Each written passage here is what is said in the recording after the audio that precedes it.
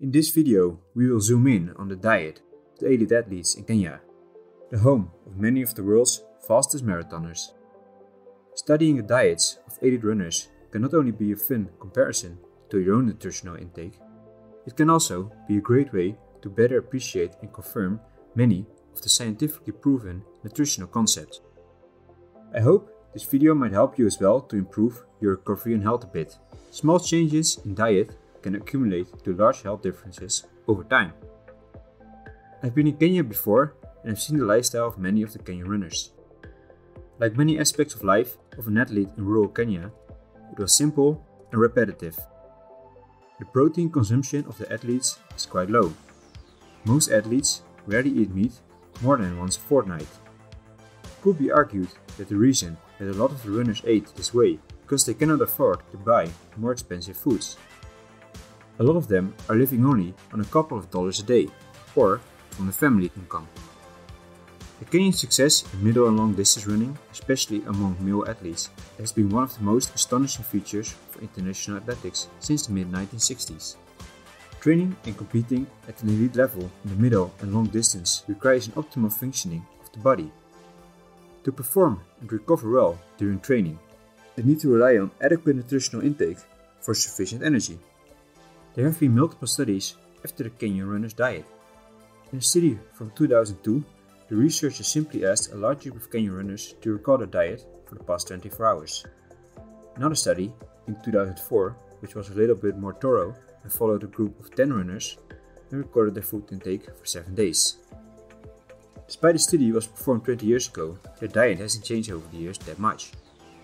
Looking at the figures from the study, their diet consists of 84% carbs, 6% fat, 10% protein. The energy intake was mainly derived from vegetable sources, namely 90%, with maize and kidney beans as the staple food for 81%. Despite not knowing much about the science of sport nutrition, the diet of these Kenyan runners was surprisingly close to that recommended by sport nutritionists. The diet of those Kenyan runners made recommendations for endurance athletes for total protein and most essential amino acids intake as well as carbohydrate intake, even though it was based on a small range of food items. So what is it that they are mainly eating? Their main carbohydrate intakes come from ugali. It's made from a maize meal and it's cooked in water to form a sort of corn cake. It's high in starch and has a very plain flavor. I've tasted Kenyan ugali and some find it quite boring. I like the texture though. I now cook it often myself as well. It's also very easy to make. They combine ugali with managu, dark leaf green, somewhat like spinach. Besides ugali, they also often eat bread. The athletes seem to eat bread quite a lot, as well as chapati. It's a sort of Indian style bread similar to naan. And they also eat rice of course frequently, combined with beans. For breakfast they also might drink some porridge sometimes. Their main protein intake comes from a type of red bean, probably the most protein-rich food they frequently eat. They are also often eating eggs alongside a dish of maganu and ugali. Sometimes, mostly once or twice a week, a portion of beef or chicken is added to their diet. They of course also take snacks in the day. They most frequently consume snacks like fruits such as banana or mango.